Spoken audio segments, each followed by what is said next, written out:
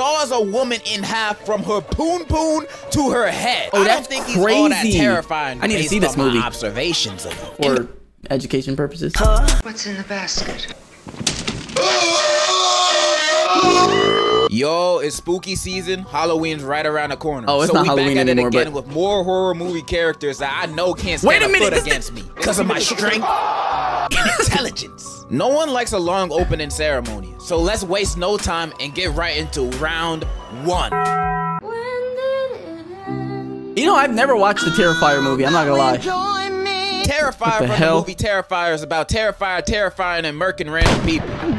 What the fuck? I know his name is Art the Clown, but Terrifier is more fun to say. Now, when looking at him, he looks like your ordinary killer clown. And he is, but the difference between him and the rest is that he's brutal.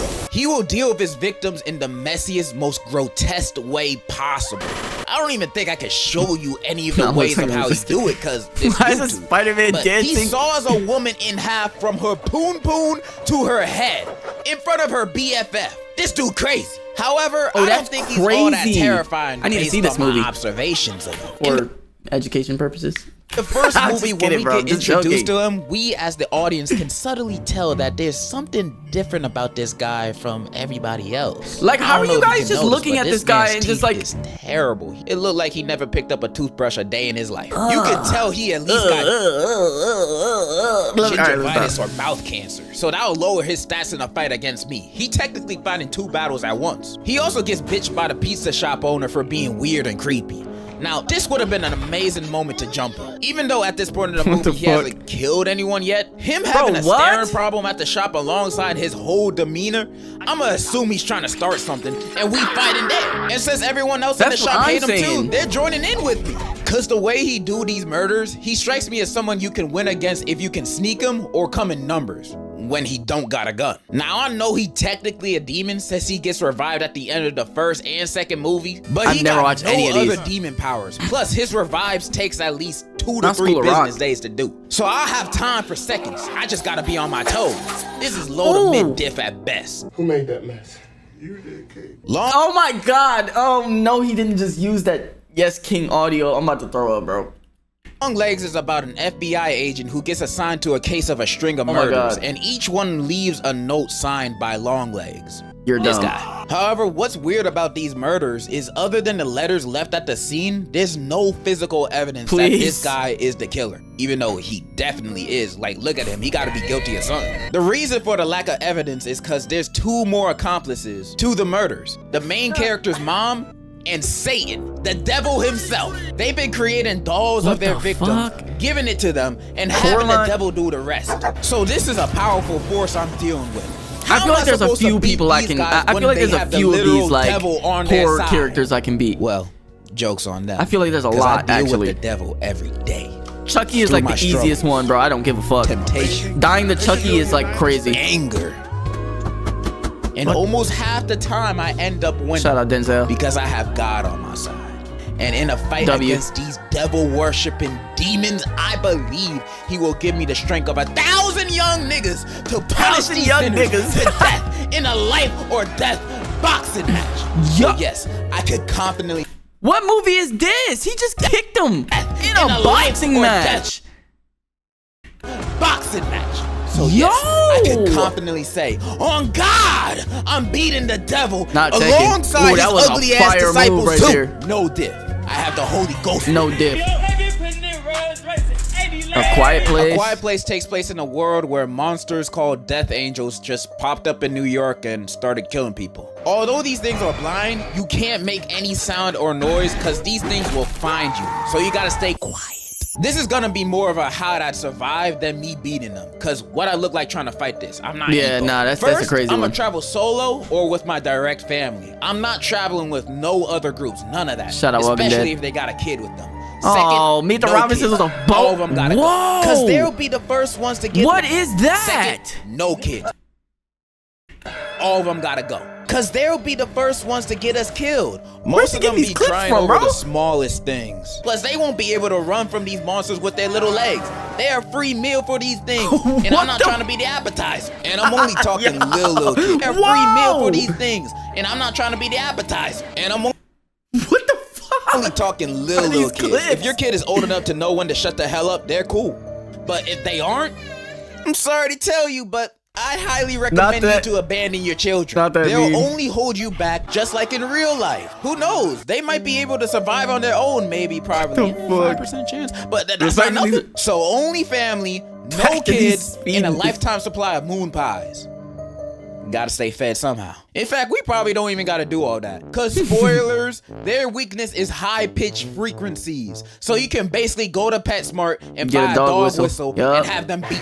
These guys aren't even much of a threat. They're like a little puppy that can rip you in half. When looking at them like that, they don't seem too scary no more, do they? Meaning they ain't gonna be a challenge for me. 10 out of 10, I'm surviving A Quiet Place. Wow, scream. I need you to shake that booty. I'm blocking you, brother. Unfriended is a movie taking place in the Skype call. A group of friends are chatting, then the ghost of their friend that self-destructed exactly a year earlier joins the call and starts working them one by one. Bro, put his hand in a blender. Bro, come on, coach. Posting an embarrassing video of her, which ended up being her 13th Not the Hulk. reason. And the ghost power level is pretty strong. It can physically break into their house, and it's shown powers of mind control. So she ain't like some of those other ghosts that exist just to haunt you and be spooky. This ghost means business. But y'all know me. No person, ghost, or demon gonna catch me lacking. I know I can beat this ghost. The only reason these guys had a hard time with it is because these group of friends are dumber than a sack of potatoes. Yo, they were Although they do try calling the police once and attempt to track the ghost down as if it ain't a ghost, they don't do nothing else to fight against this ghost. They just play along with its death games. And I'm just wondering why none of these guys are leaving. Granted, the ghost said if anyone leaves the call, they die. But they can leave the house without the ghost knowing while staying in call at the same time. Everybody's screaming and distracting on there. Laura ain't gonna notice. By the way, that's the name of the ghost. And even if she were, we don't know that. Laura ain't gonna know staying in call at the same time. Everybody's screaming and distracting on there. Laura ain't gonna notice. Laura, okay. By the way, that's the name of the ghost. And even if she were, we don't know that because they don't even try it. Or even better, secretly text everyone in the chat to turn off their Wi-Fi at the same time. So they all leave the Skype call at once. Because with this, they technically did not leave the call. They got kicked out, so it doesn't count. And even if it do, it can't go after all of us. It's one ghost. Only one of y'all gotta die. Jeepers Creepers? Or we could do the best option, which is to confess your sins. Cause spoilers, the main girl in the movie was the one that filmed Laura's 13th reason and posted it. And earlier in the film, when she was researching how to stop ghosts from killing you and your friends on FaceTime, the website said admitting guilt is the only way out. So all she had to do was say, yo, about the video and the bullying and me being the reason you shot yourself. My bad. Like, I didn't even know you were gonna do all that for me. She could have just done that, but instead she blames her friends when the ghost asked who did it, getting them killed with her still dying because the ghost knew she lied the whole time. Unbelievable. All of this bloodshed was completely avoidable. I've listed a few good options to beat this ghost. Hey, bro, I gotta these clips are A1, bro. I can't even lie to you, dog. And save your friends' lives at the same time. But you know what this girl does at the end of the movie? Instead, she goes on chat roulette, begging people to call the police for her. Now, if this is not the dumbest option, I don't know what is. Tell me, would you go on Omegle, talking to niggas from Timbuktu, begging them, please call the cops, a ghost is killing us on FaceTime? Like, why would that idea even cross your mind? Stupid. These guys are so dumb in the movie. There's no saving them, but they're saving me. I am not dying in this situation, even if these were my group of friends, because I'm going to be in that call confessing and snitching like I just received a Happy Meal at interrogation. I'm all for ride or die, but dying is always the last option for me. And if I don't have to, I ain't going to. This is a low-diff ghost problem. I'm surviving. Not Godzilla. The original one or the new one? Godzilla needs no introduction, because everyone will know them when their big ass shows up. Some might say they aren't a horror movie character, but I know the Japanese would hate to see this nigga coming, so I'm counting. Not only do they stand at more than 350 feet, but some of its powers include nuclear breath, nuclear shockwaves, laser beams, telepathy, regeneration, nah, I don't know, man. And fight. Godzilla might be a little bit difficult. Are all maxed. I'm surprised anybody stood a chance at even damaging this beast. Many people would assume the task of beating Godzilla is an impossible mission. But you know what? They said the same thing to Tom Cruise about his missions. And that guy has like 30 movies proving us wrong. So do I have a plan against Godzilla? Of course I do. Listen and learn. Now, fighting, military weapons, and nukes won't work on it. But you know what would? An Ava. We build a motherfucking Ava suit to beat Godzilla. These things are not only strong, they're crazy fast, or at least fast enough to dodge his lasers and hot-ass breath. Plus, we seen how crazy the Ava can be when it goes berserk. Against Godzilla, it might have a chance. Now you might ask, how the hell am I gonna get access to an Ava? And I'm telling you, if Godzilla pulled up to Myrtle Beach one day, wreaking havoc, they won't have time to think about military strategy or how unqualified I am for this task. It won't matter, because they'll see my confidence. And when me and whoever the president will be next week meet eyes, they will immediately be like, someone please get this man a suit and all of our tax money. Ava suit secured. Now all we need is someone's mom to sacrifice and merge her soul to the Ava. He said the president next week. I vote Beyonce. That was 2 weeks ago. I believe her soul is stronger than 1,000 suns.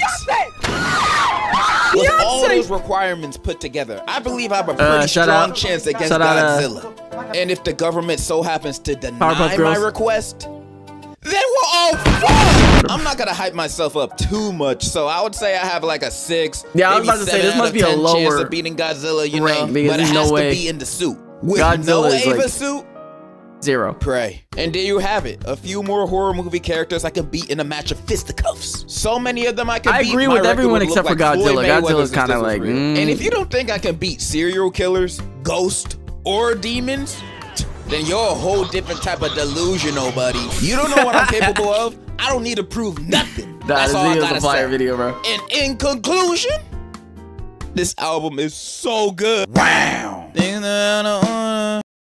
That's fire, bro. I mean, I'm not gonna lie, bro. I feel the same way about Terrifier. I could beat that nigga easy, bro.